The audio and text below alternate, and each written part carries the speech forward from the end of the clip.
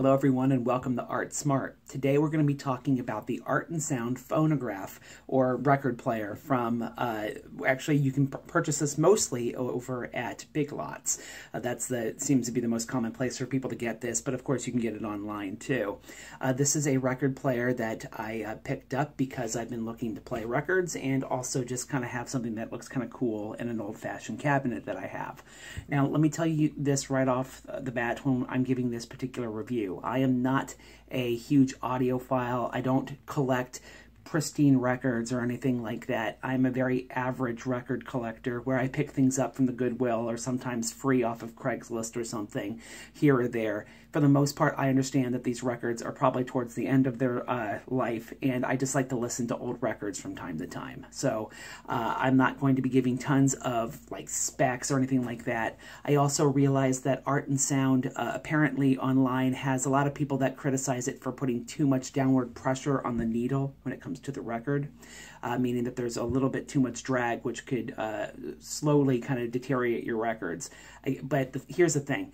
Most records that are going to be, record players I should say, in like the $100 or so range are going to be kind of like that. I'm sorry, I've looked around and virtually everything that's kind of in my price range is going to have that knock.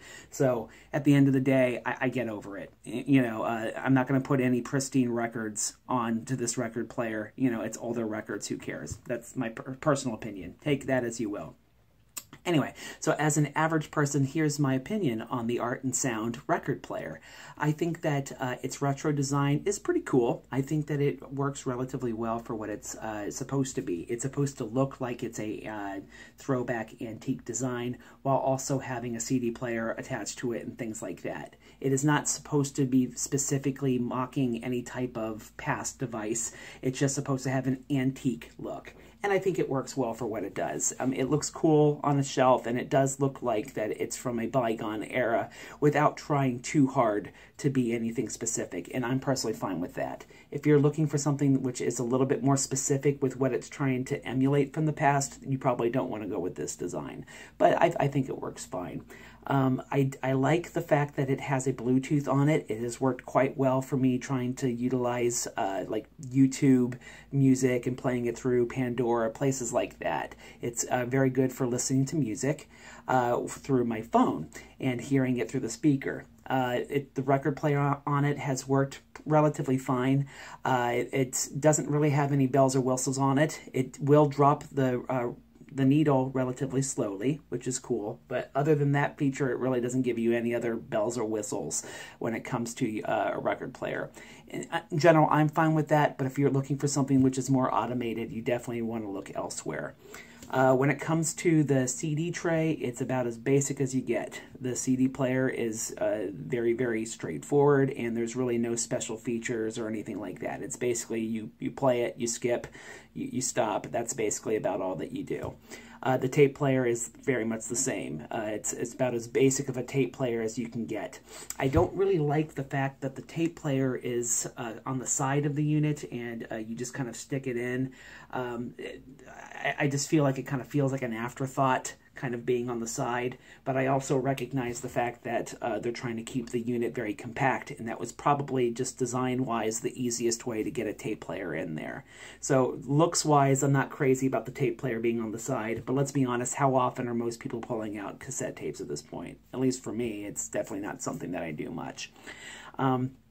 I think the sound on it is pretty darn clear. It has a nice clear sound. There isn't a whole lot of static or additional sound that their speakers make. It's pretty quiet, and the sound that it puts through is a pretty clear sound. It's not terribly loud. You definitely, if you want it to broadcast it more than just kind of in a relatively small room space, you're definitely going to want to get an additional speaker that you can attach to it. And it has pretty easy ports for you to put some speakers in, and so it shouldn't be a huge problem. But the speakers themselves are not hugely impressive when it comes to sound. I also noticed a little bit when you switch between one device or another that the quality of the volume changes. Definitely the CD player seems to be quieter for some reason than the YouTube, and the record player. I'm sure there's a technical person that could tell you why that happens, but anyway, the sound does seem to be quieter on certain aspects, and the tape player seems to be slightly quieter. Nothing terrible, but it does seem to be a little bit of a sound difference. Here are just a couple quick things that I really don't like, though, about this device. One is there is no, at all, remote control. I realize for the record player, that's not going to, remote control is not going to help you much. But with the CD player, it is kind of annoying that you have to, if you're going to skip ahead, you have to get up and skip directly on it.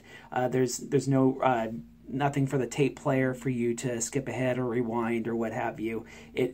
You have to do everything manually. If you are switching between devices on it, you're going to have to get up and switch the knob in order to do that. So a remote control would have been a really nice add-on for this device. I realize it's probably keeping the cost relatively lower, but I would be willing to spend a couple extra bucks for a nice remote control. Another thing is the knobs on it, although they look nice, they're kind of cheap, and when you are switching between the different devices, the knob itself, it's hard to tell where you are notching it to. It does read on its display panel what you are switching to, which helps, but in general, the little indentation marks that are on it are kind of hard to read, and so I find that to be kind of cheap. It would have been nice if they would have made it a little bit chunkier and maybe made it a little bit easier to read what you are clicking to. Also with the record player, it has a slot in the back where you have to slide the record in because the box is smaller than the average 33. Now, a lot of old record players did that, and they're kind of emulating record players from the past, so it's not a huge deal, but I've never been a huge fan of having to slide a record into a little slot so that it can expand past the box. It's just a personal thing. It's not the end of the world, it's not a big deal, but it's not my favorite part about it. In general, what do I think? I think this is a decent device. I think it seems to be in about the $70-some range. I think it's okay for that price. I definitely think that it should have came though with a remote control, and I would like it to feel maybe a little bit sturdier. I feel like it's maybe slightly overpriced for what it is. It's not terrible though, and for the average person that is looking to kind of just have an all-in-one and have something look cool on their shelves, it's not terribly priced. So I would recommend it slightly. Definitely if you want to spend a few extra dollars more and get a better device, certainly can, but I'm not terribly unhappy with the money I spent on it the way that it is. Hopefully this makes you a little bit more art smart, and hopefully you'll start bringing out your own records or getting grandma's records out and listen to a few here or there. Pretty cool to listen to, and it's just a great way to feel the past and also experience the present. Have a great day. Bye-bye.